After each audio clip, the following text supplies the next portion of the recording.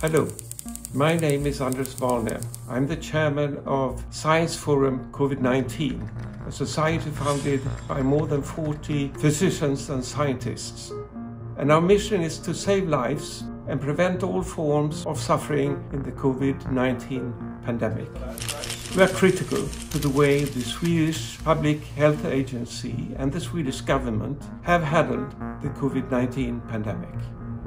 We aim to provide an unbiased assessment of the ongoing scientific discussion and find the best way to handle the pandemic through ethical and scientifically informed decisions.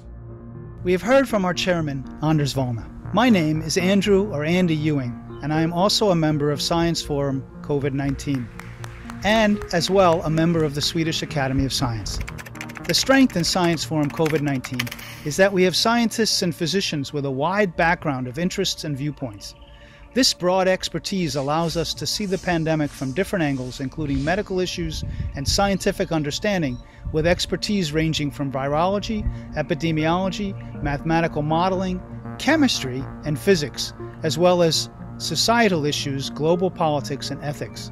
We have focused a lot on the actions in Sweden, as we feel these have largely affected the world, with many wanting to hold up Sweden's lighter touch approach to the pandemic as an example.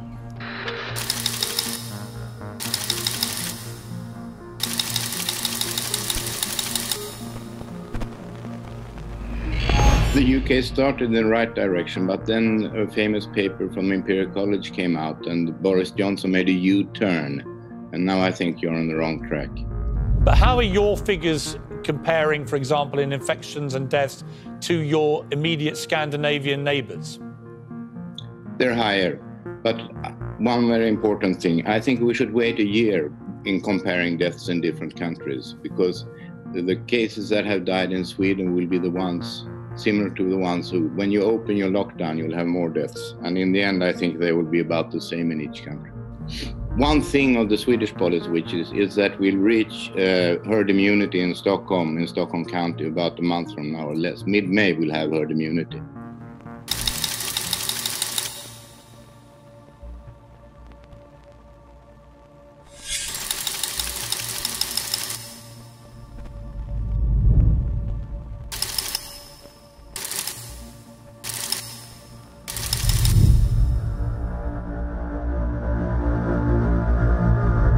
Sweden has more recently, in fact, had many more restrictions than much of the world knows, but is still resistant to the use of masks and insistent that children are safe and schools should stay open without precautions. These are again being used around the world as examples, and we strive to understand the science concerning masks and schools. We in Science Forum Covid-19 have collected information about the schools that have remained open and with minor mitigations throughout the pandemic. At least 14 children in the ages 0 to 19 have died. That might not sound much, but if we compare to our neighboring countries, Norway, Finland, and Denmark, we have had over 7 times as high child mortality as they have. Also, if we look at hyperinflammation or MIS-C, Sweden has greatly increased rates in comparison to our neighboring countries. Estimates suggest that many have and continue to suffer from long COVID. We in Science Forum Covid-19 are trying to alert our schools about the risks of keeping children unprotected during this pandemic. We also try to inform them about the science involved in trying to protect them in a better way, for example by using a face mask. Masks are critical to stop this pandemic.